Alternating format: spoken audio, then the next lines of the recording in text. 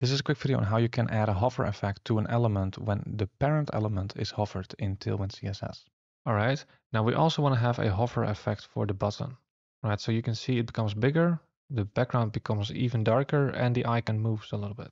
Now, we don't want to do that only when we hover the icon. Also, when I hover this part of the button, we want to animate the icon as well. All right, so here we're going to use that group trick again. So on the button element, we can write group. And then we can style this when that group is in hover. So group hover. So we're going to move it horizontally a little bit. So translate X, 1.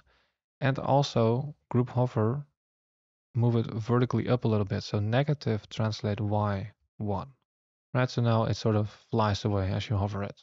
By the way, if this was helpful, I'd really appreciate it if you could like and subscribe. Also, check out my courses on CSS and JavaScript if you want to take those skills to an advanced level. Because in there, we will build some beautiful real-world projects from scratch so you can see how everything fits together and really master CSS or JavaScript. And I will also release other courses soon like React and Node.js. So if you want to be notified, then make sure you are subscribed to the email newsletter. You can find the link in the description. Thanks for watching and I hope to see you soon.